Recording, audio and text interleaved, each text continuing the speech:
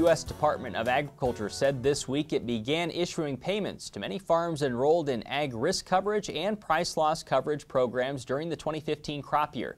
The total across the country will amount to more than $7 billion. Nebraska's Farm Service Agency says it estimates about $700 million could be distributed in this state.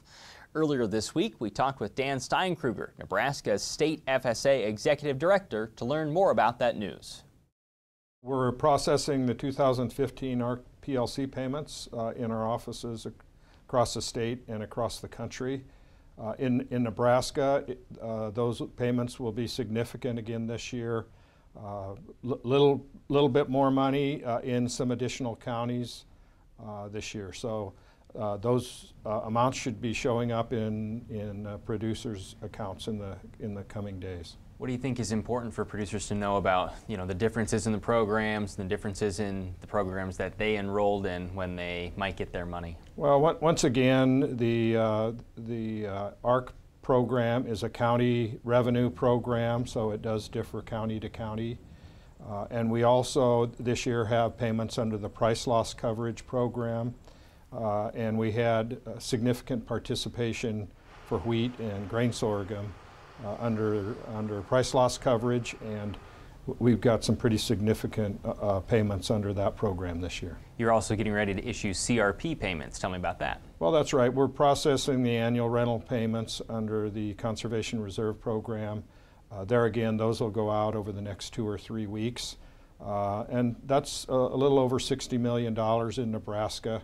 CRP participation is down. We're around just under 800,000 acres in Nebraska, but it's still a substantial acreage and program in this state. Where's the national cap at, and why might that be important? Well, the national cap was set, it was 25 million acres last year. On October 1, we moved to 24 million acres. Currently, USDA has about 23.9 acres enrolled, so the department's monitoring that cap. But we did open up enrollment on the continuous program this week and under the Conservation Reserve Enhancement Program in the Platte Republican area. There have been some discussions about the loans that FSA issues and whether or not there's going to be enough money left in the tank because of the tight margins that producers are facing. Can you elaborate on what's happening there? Well, I think, with lower commodity prices and lower prices in the livestock industries, we've seen a higher demand for our farm loan programs. And we had a record year over the last fiscal year and ran out of money for lending. Going forward, we're now in a new fiscal year. We'll catch up on the loans that we have. But, the ag industry is lobbying Congress to increase funding for loan programs, just anticipating that higher demand due to the ag economy.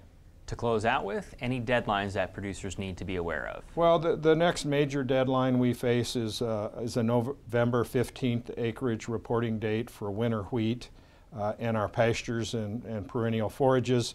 We moved that date to November 15th to align it with the crop insurance program. And for our ranchers and our farmers that have pasture, the importance of reporting by November 15th on those programs is the emergency livestock programs that were in the 2014 Farm Bill. So, and there is a feature now where they can report that and then just roll it over year to year to make that easier. But we ask that they look at that date and contact our offices and get an appointment.